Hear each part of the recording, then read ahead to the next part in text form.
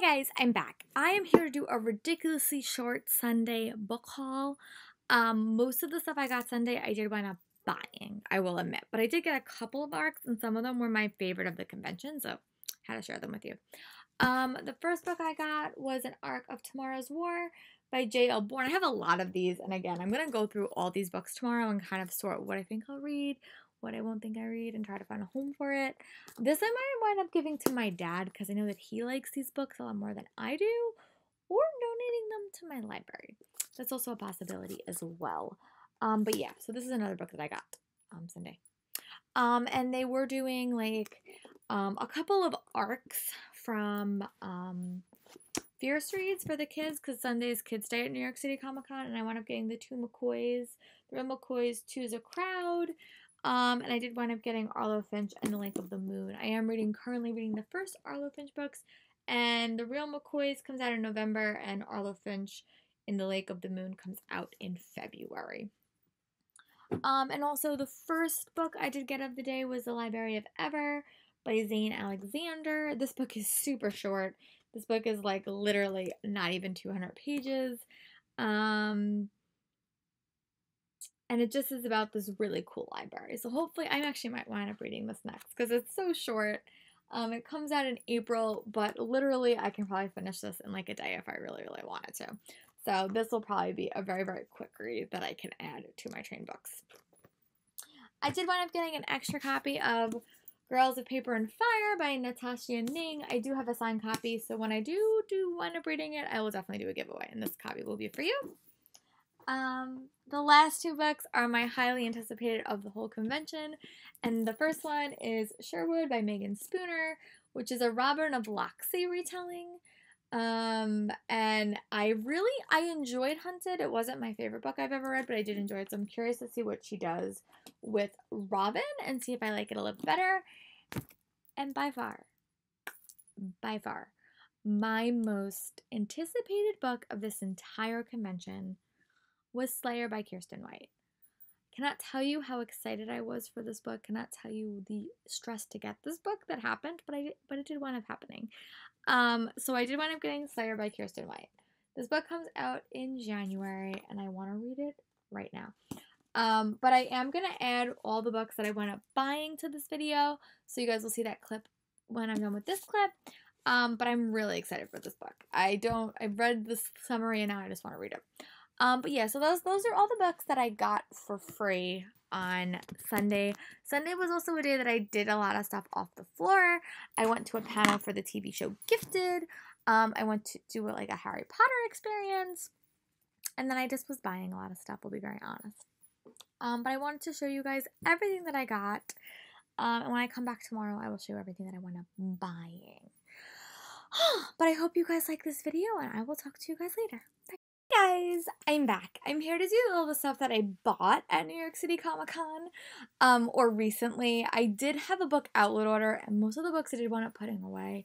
So when I find them, I will do a different book haul outlet about that, but they're just somewhere else right now. But I did wind up buying a lot of things, and I always do this when I go to New York City Comic Con just because the deals are pretty good. But the first two did not come from New York City Comic Con, and I was able to get, this is from Good Choice Reading, I've talked about them a lot. They do signed pre-orders, and the books are personalized, so I did get Warcross and Wildcard. I really love these books so much. I thought that they were so well done, and I really just wanted them for my collection, so these were the first two that I got. I got these at the beginning of September, and I just never put them in a book haul. But overall, I was really happy with these books, and I hope that if you have not considered checking it out that you will, but it was really nice that they were both signed to me personally by Mary Lou. She does not tour in New York very often, so that was why I decided to do the pre-order that way. Also, I've been talking about this a lot, that I really wanted some shorter reads, so at the convention with my friend Sarah, we both picked up Jack and Haley's Guide to Not Dating by Christina Lauren. I do have roomies from them, and I have a couple other books from them, but this one just sounded adorable, and everyone at the convention was like raving about it, so I decided to pick it up, and hopefully I like it as well. I'm curious to see if it floats my fancy and if I enjoy it, but I did want to picking up this one as well. And because they were like doing an art giveaway if you bought a book, I wound up buying Secret History of Witches by Louisa Morgan so I could get one of the arcs from Orbit. And this is like a sweeping historical saga that traces 5 generations of fiercely powerful mothers and daughters, witches whose magical inheritance is both a dangerous threat and an extraordinary gift. So this is kind of a big book, but I hope I like it. I like the cover, and I just was like, you know what? Let me try it. Let me see what happens. And I'll be sure to give you guys my thoughts. I don't read a lot of adult books, but hopefully I like this one. The next one was kind of an unexpected event because I was going to the Marissa Meyer signing so she could sign my Arc of Arch Enemies, and the lady there that was doing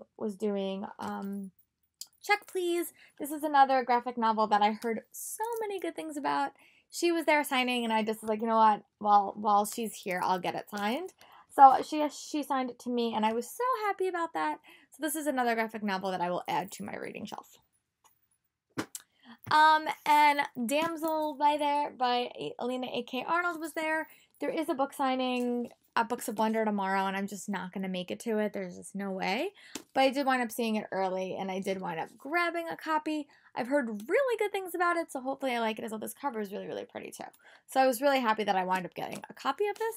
Also, the last day Disney was doing a buy one, get one, so I wound up picking up Willa of the Wood, and I'll show you the other book I got because it's down there. And this is the same author of Sofina and the Black Cloak. I have no idea what this book's about, but this book cover is so pretty that when I saw it for buy one, get one, I'm like, oh my god, I need it. And I haven't read Sofina and the Black Cloak yet, but I've heard really good things about this. I think Alexa or Mackie reviewed this, who I saw at New York City Comic Con, and they were awesome, by the way. But yeah, so I'm really excited to read this, and hopefully I get to read it soon. Simon & Schuster towards the end of the day was doing a buy one, get one, so I wound up doing Always and Forever Lara Jean, which is the third book in To All the Boys I Loved Before series. I still need book 2. And I also did wind up getting The Hotel in Between by Steve Easley. And this is one that I heard about last year at BEA, and I'm like, when I saw it that I could get it, I was like, oh, and it has twins. So I'm sure this is about a mysterious hotel, and I'm sure I will like it. And another book that I picked up from Macmillan was The Train to Impossible Places by P.G. Bell. And this is about a postal express that delivers to very, very hard to get mail places, like under the sea or, shipwrecks or ocean bottom shipwrecks everywhere. And so it was just fun places that you don't think you can nearly get to, and they're the postal delivery service, which I thought was super cool, and I definitely had to add to my reading list.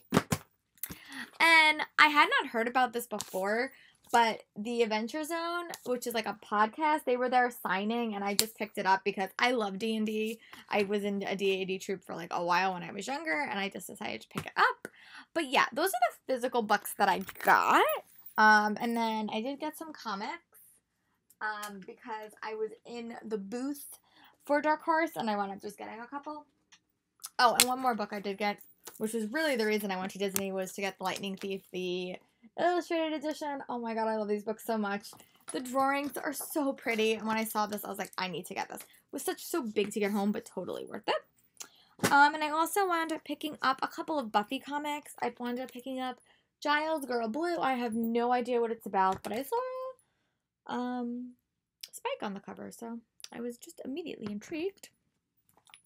We also got some free comics, which we got Mystery Science Theater, Elf Quest, and Buffy the High School Years, Plants vs. Zombies. I also got a free book. I got Star Wars Lando's Luck, which is just like a really, really short Star Wars book, and I will probably wind up finding someone that likes this, maybe the kids at the gym, or maybe someone that I teach currently.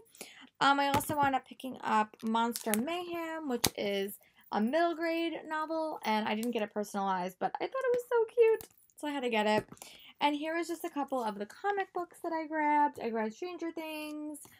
I grabbed the entire Incredibles collection because it was like a 3-pack, and then I picked the first 2 for the Frozen selection, and I got the 1 for Stranger Things. I don't really read a lot of comics, but these for Disney I just was like kind of addicted to, and I love Stranger Things, so when I saw them I was like, you know what, I'm gonna pick it up.